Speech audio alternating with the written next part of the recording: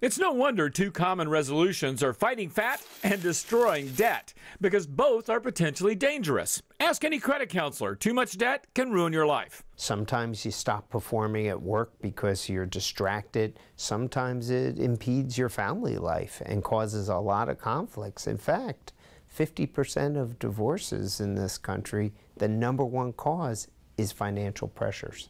But there is good news. You can turn that debt to dust with the same system professional credit counselors use. Step 1, gather all those debts together and see what you got.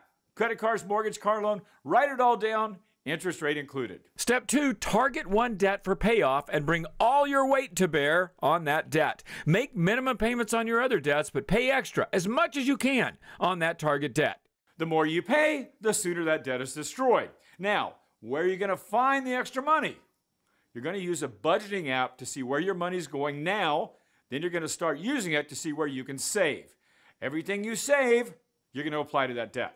When that debt's dust, it's time for step 3, pyramiding. That's using the payments of dead debts to pay extra on others. For example, say you're paying $200 a month on your credit card. When you pay that card off, add that $200 to your car loan. When the car's paid off, add both old payments to your house payment.